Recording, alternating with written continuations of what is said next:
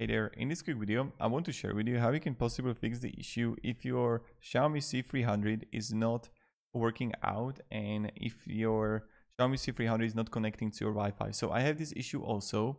The first thing that you want to do is that when you're adding the product, you don't want to edit through the QR code on the back, you just want to edit through the Bluetooth. This is the first thing. The second thing is that you probably try to use different device as a mobile phone if you have the option.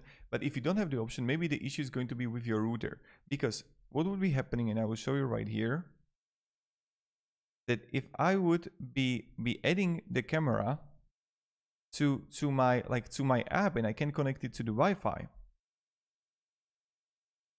and I don't have right now the option to add any camera there will be option for Wi-Fi settings. So what you want to do is that you want to create, let's say you're going to have a hotspot on your laptop. Create a hotspot for a laptop, or create a hotspot for your other phone, other device. Let's say you have iPhone. Create a hotspot there and try to connect through it.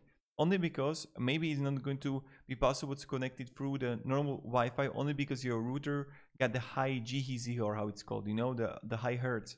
So that's something that you want to do. Also, another thing, what you can try to do is that when you're gonna turn on, press and hold the reset button for about 10 seconds. When you're gonna press it and press and hold the reset button for about 10 seconds, it's going to, you're gonna have like reset has begun or something. It's going to say like that. You can have like orange light there, and this is how you're gonna reset it. So try also that. Maybe some of it is going to work. I hope it does.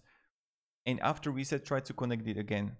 So my issue was that my router wasn't compatible with the app and with the device. Therefore, I just had to create the hotspot on my laptop. So thank you and have a great day and goodbye.